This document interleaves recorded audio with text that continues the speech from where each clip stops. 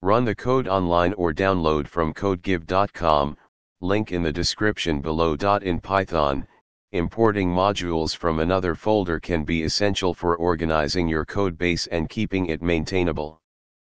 This tutorial will guide you through various methods to import modules from another folder, along with code examples. The simplest way to import modules from another folder is by appending the path to that folder to sys.path. Here's how you can do it. Replace /path /to /your /module /folder with the actual path to your module folder. Alternatively, you can set the pythonpath environment variable to include the path to your module folder. This approach is similar to the first method but is more convenient for larger projects or when you need to import modules from multiple folders. For Unix/Linux/macOS. For Windows. After setting the Python path, you can import modules from the specified folder as usual.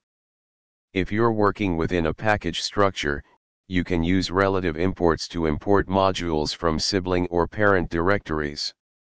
For example, suppose you have the following directory structure.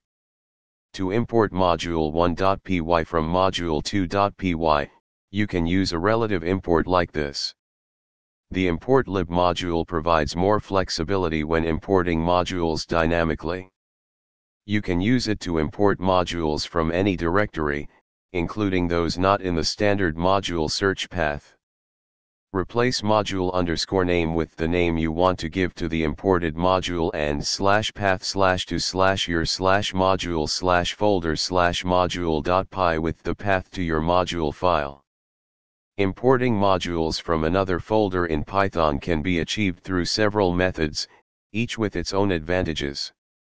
Choose the method that best fits your project's structure and requirements. Organizing your codebase effectively will make it easier to maintain and collaborate on your projects. ChatGPT